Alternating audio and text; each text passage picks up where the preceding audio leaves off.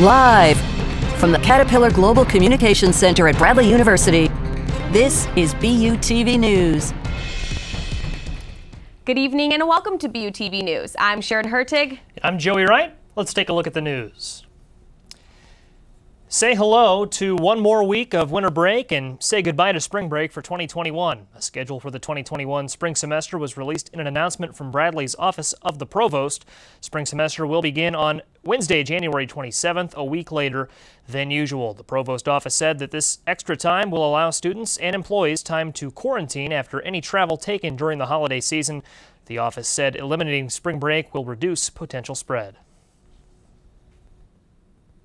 Since last Friday, only 2 positive cases of COVID-19 have been reported on Bradley's campus.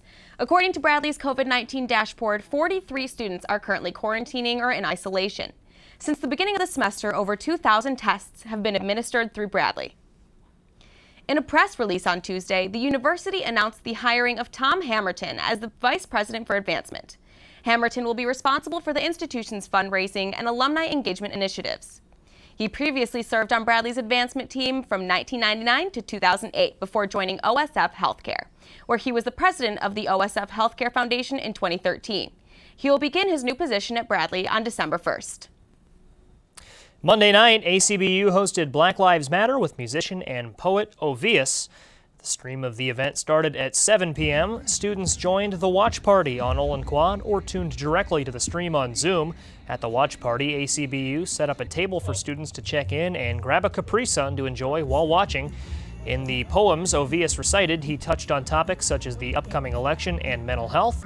The main theme of the showcase was Black Lives Matter. Ovius dedicated a poem he wrote to women of color titled Black Orchid. Between poems, he told the audience to think independently and to end the night read a letter he wrote to his heroes. It is Mental Health Awareness Week, and this year the Active Minds organization is passing out encouragement to the residents of Lutheran Hillside Village, a local senior living facility.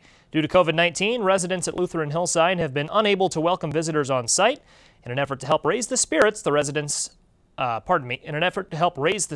the residents, Bradley students will write letters or motivational statements and deliver them to the residents. Students wishing to participate can drop notes off outside the Olin Quad from 1 p.m. till 2 p.m. this Friday, October 16th. Coming up next, we have weather.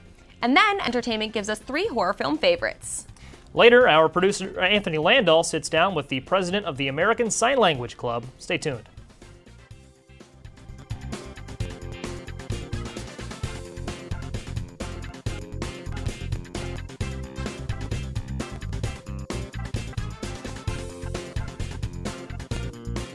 You're looking at me in the future. Okay.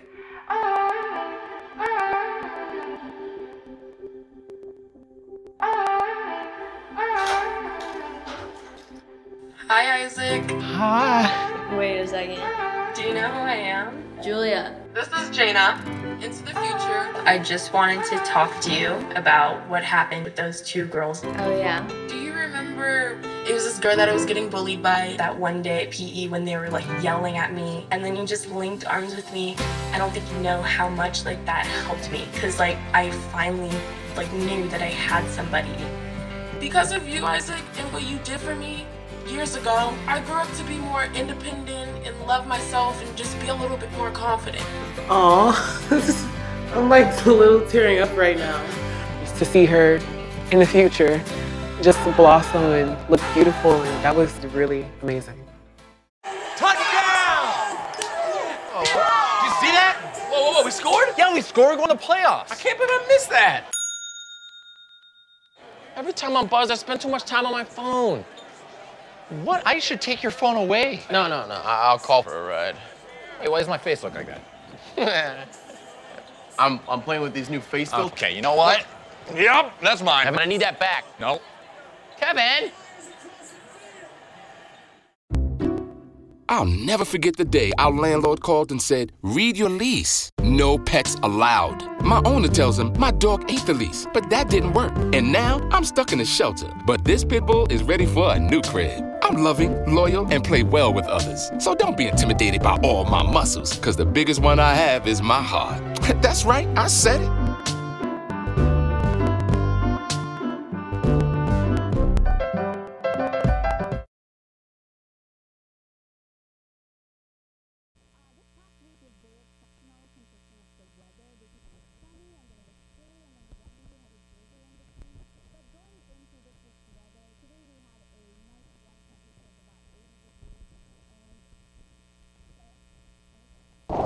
So today we had a nice warm temperature of 80 degrees, and unfortunately this might be one of the last weeks that we see that kind of weather.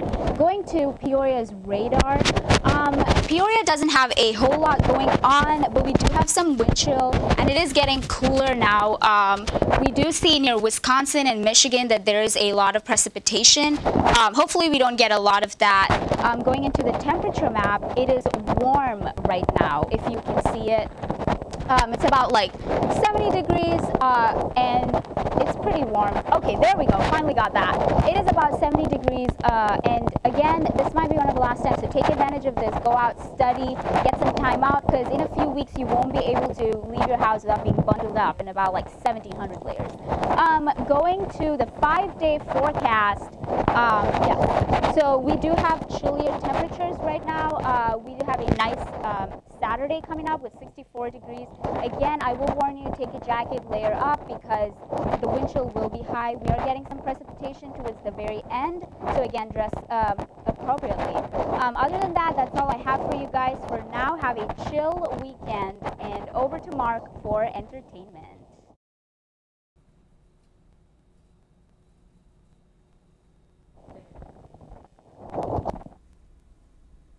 Thank you very much, Tirza. Benedict Cumberbatch is confirmed to return as the Sorcerer Supreme Doctor Strange for Spider-Man 3. He will most likely be filling the mentor role to Tom Holland's Peter Parker that was previously held by Robert Downey Jr.'s Tony Stark and Samuel L. Jackson's Nick Fury. This move will give the film some more star power and set Holland alongside another seasoned actor.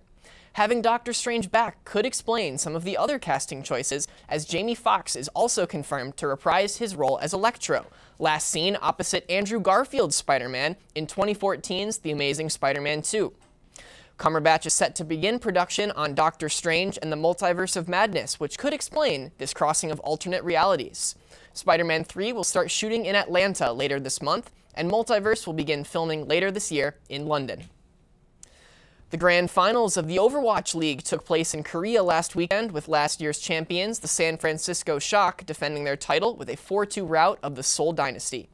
Due to COVID restrictions still in place in Korea, the matches took place virtually, with production and commentary done off-site. The MVP of the 2020 season was also revealed to be Byung-sung Fleta Kim of the Shanghai Dragons. And Overwatch's annual Fright Fest, the Halloween terror event, also launched on Tuesday with brand new exclusive legendary skins for Genji, Hanzo, Winston, Sigma, and D.Va. Junkenstein's Revenge, the fan-favorite arcade mode, will also return with a slew of new challenges for returning and new players alike. It wouldn't be an entertainment report during the month of October if I didn't mention some good old-fashioned horror movies. Pay no mind to the horror movie happening in the real world and turn into your screens for my top 3 best horror movies to scream to this month. Number 3 is Hush, a suspenseful thriller about a deaf writer being stalked in silence by a killer in a secluded cabin. Number 2 is Get Out, a wonderfully creepy film from Jordan Peele that will leave you shaken until the credits roll. And number 1, one of my all-time favorite horror movies, is Train to Busan, a Korean zombie film about a man and his daughter trying to survive a deadly outbreak. You much of a horror movie person, Tirza?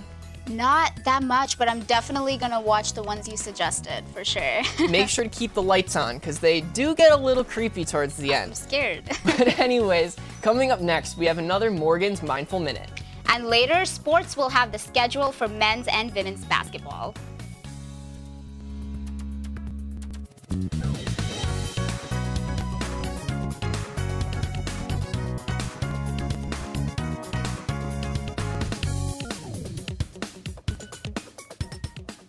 It takes less than 1 minute to find out if you may have prediabetes.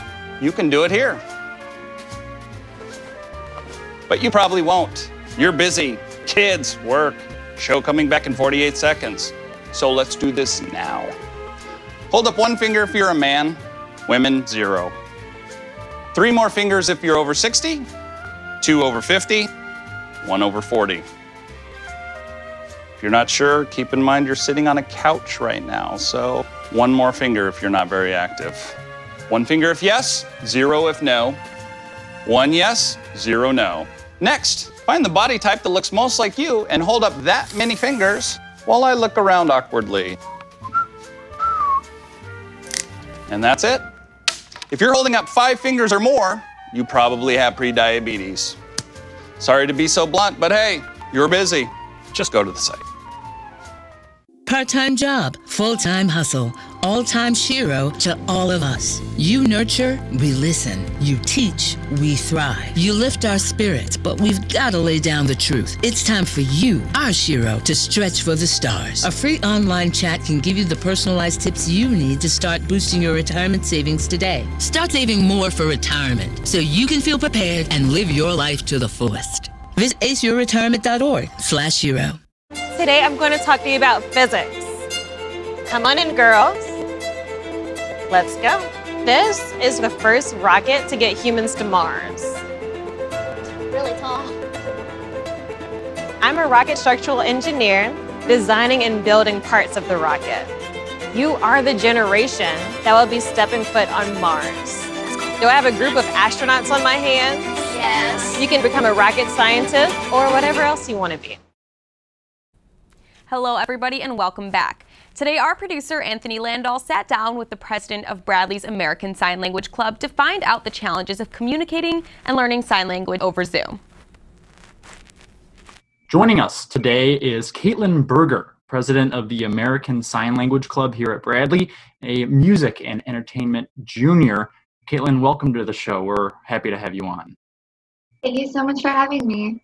So the one thing I wanted to talk to you about today was dealing with virtual meetings with your club. Specifically, it's a club where individuals have to communicate through hand signals. And what's the challenges with that over Zoom? Yeah, so it's definitely different. Some of the signs that we do at our meeting, it takes up the whole body, the whole torso. So the sign for welcome in sign language is kind of like a side C on your torso. And definitely that's some challenge. There's also a delay in our meetings. Like if I'm signing hello, you can see there's a little bit of a delay in the video sending over. But meeting virtually is definitely, it has its perks and as well as its negative sides to it, because we can do breakout rooms, so have smaller, versus when we were in person, we usually did full-size group meetings and we wouldn't break off into the smaller groups. And I'm guessing in the case of, like you just did, I saw your hand kind of wave and it was pretty fuzzy. Do you ever get confused when someone tries to make a sign and then you interpret it in a different way? Yeah, for sure. There's a lot of signs that are very similar too, that are very closely related. The sign for blue is you wave a B versus like breakfast, and brown, everything. So knowing emotion and having it slow enough, interpreting that on camera, helping other people is definitely hard. We had a Girl Scout event where we taught Girl Scouts, and that was virtual when usually it's in person. And that was really difficult because usually younger kids, you have to help them with their hands. They don't always know how to move their fingers in the proper way. And so trying to see where they could improve was definitely a challenge. Now, I know you have regular meetings here at Bradley in addition to those events. If a student was interested in joining or wanted to come in on a meeting, what would that meeting look like? How do you kind of introduce someone new to the organization? Yeah, so this week we are going to learn kitchen vocabulary words and do kind of conversation, asking questions about what are you cooking or when are you going to go eat. The next week we have food vocabulary, which is all kinds of food from hamburger to fruit and vegetables. So that's really fun, definitely useful when you're in the kitchen or just when you want to go out to eat with friends. Then the last question I have for you today is, dealing with COVID-19 and the pandemic and communicating health messages and warnings and new ordinances to people who maybe struggle with talking or hearing. How have you seen that affect that community and what's going on from that perspective? Do you know? Yeah, it's definitely different. During the COVID, when it was major over the summer, there was definitely interpreters who were becoming more known and bringing that about. But at the presidential debate, there wasn't an interpreter. And so there's kind of some talk about why wasn't there. There should be. And the FCC, I believe, does not require TV stations to have that required. And so, but I mean, the iPhone FaceTime now has this new update where if somebody's signing on FaceTime, it'll zoom into your face. Well, that's all the time we have today. Thank you for coming on today, Caitlin. Thank you so much for having me. All right, great. Back to you in the studio. Thank you for that, Anthony. Great insight from Caitlin as well. We now go over to Morgan's Mindful Minute with some suggestions that'll take you outdoors. Hey Bradley people, it's Morgan from BUTV News, and today I would like to talk about the importance of being outdoors and the essential health benefits of taking nature walks. Now with winter just around the corner, it has been exceptionally warm out, and it's been great to witness the beautiful changing of the leaves.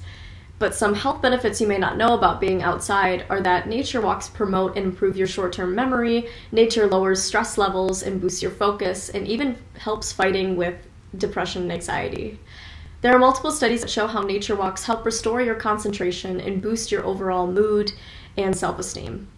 As Bradley students, I think we are very fortunate to be living next door to Laura Bradley Park, which provides beautiful scenery, a place for frisbee disc golf, and an outlet for talking and walking with your friends, and mindful meditation. Another positive amenity we have living in the Midwest and in Peoria is that there are many places to go on nature walks. Feel free to look up some places that include Detweiler Park, Grant Avenue Lookout Point, and Glen Oak Park. Whenever I'm feeling stressed, I try to make time in my everyday routine to go for a walk outside for at least 20 minutes, and I find it very helpful. Thanks for tuning in. If you have any questions or suggestions on more cool places in the Peoria area to take nature walks, let us know in the comments below. I'm Morgan from Morgan's Mindful Minute. Stay safe, stay healthy, stay mindful. Be one with nature. Have a great week. As always, thank you, Morgan. Up next, Jonathan has your sports for the week. And later, we have a few campus announcements followed by a musical performance.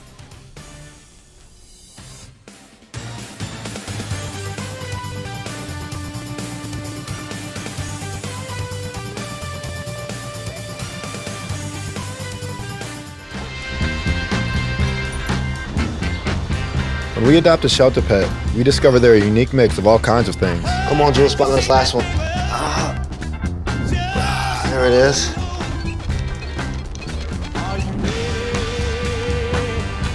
Keep going with it. Leo. They're a little bit of a lot of things, but they're all pure love.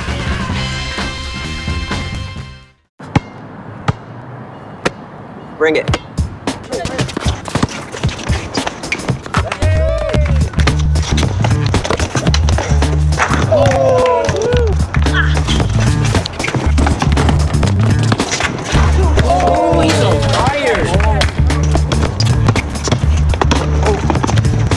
Time out, guys. I'm late to dinner. My mom's gonna kill me. Catch you guys later. Mom wants us home. Okay. Bye, guys. You guys need a ride? Sure. Yeah. All right. How about some one-on-one? I gotta go eat, man. Sorry, I'll see you later.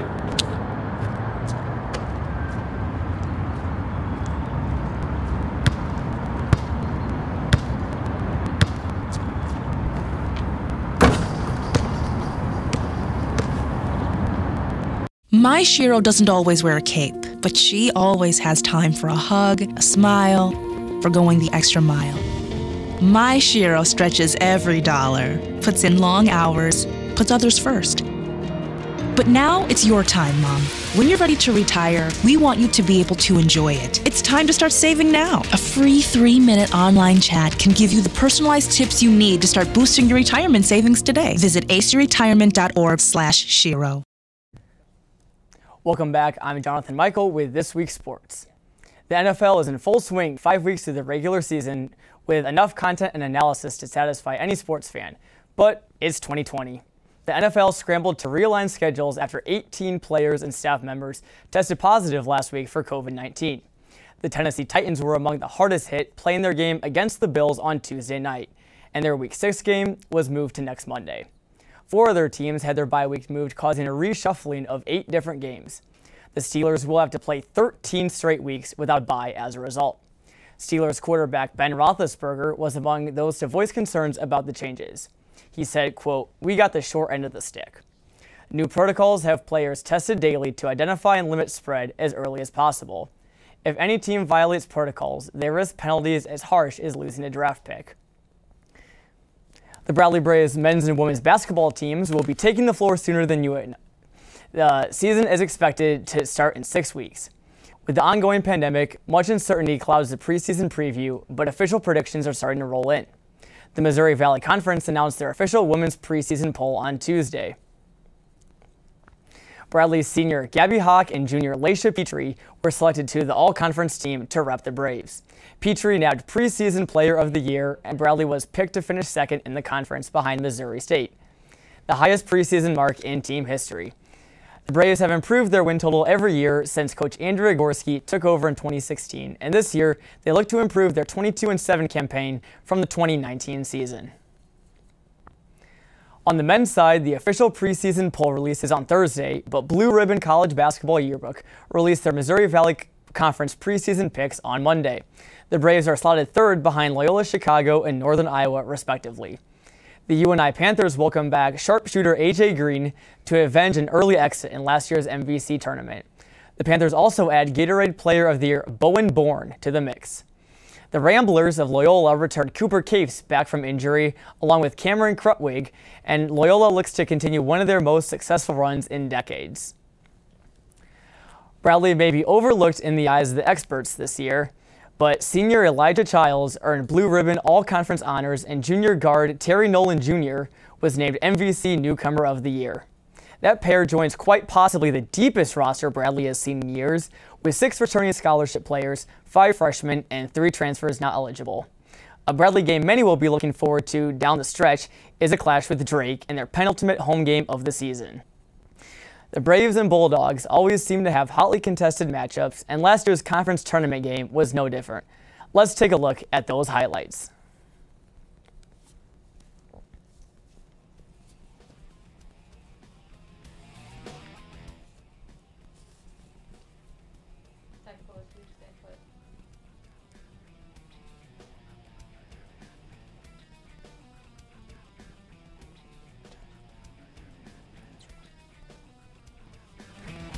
There's Darryl Brown scoring a layup to put the Braves at 44-35 at the half, but Roman Penn with the and one to give the Bulldogs some life. Drake fans are loving that.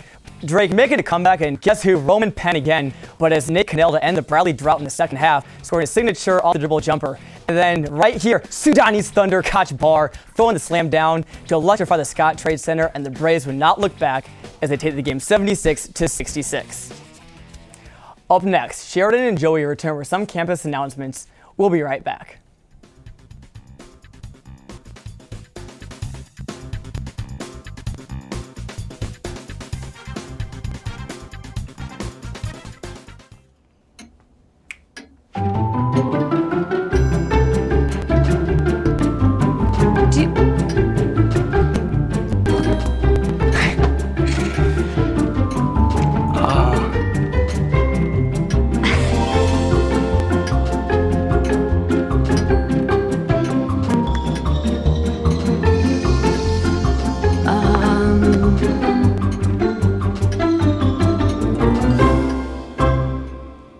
Listen, you're my friend. I noticed you haven't really been yourself recently. Yeah, I feel like something's up. How are you? Are you okay? Is there anything you want to talk about? I just want to know how you're feeling. And listen, even if you don't know what to say, I'm here to talk. No matter what you're going through, I just want you to know I'm here. I've got your back. When you want to talk, I'm here.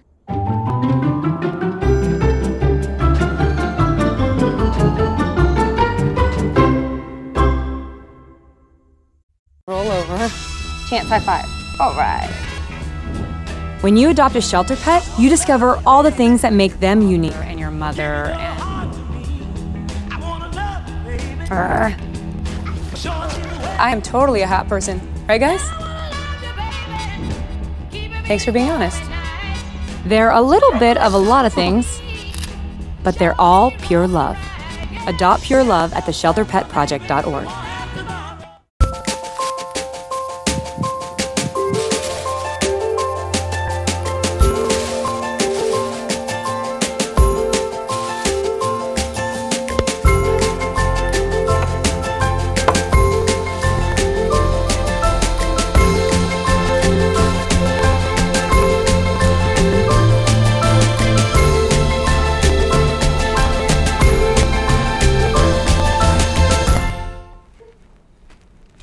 Let's take a look at a few campus announcements this week.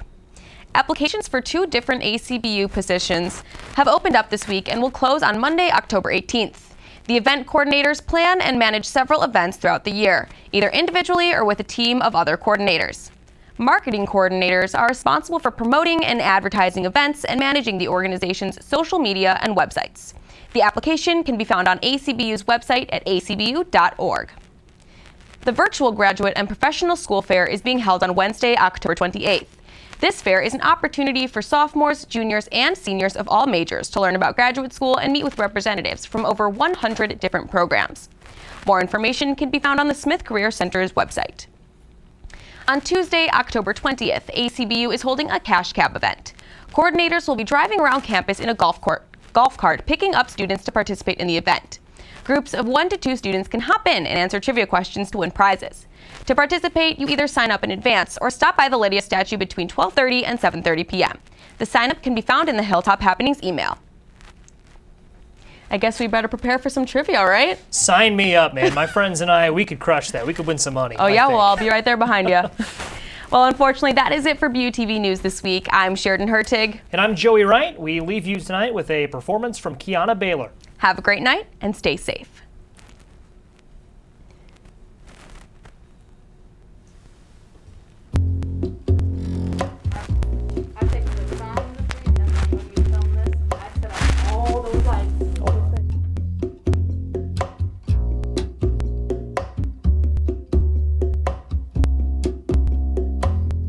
If you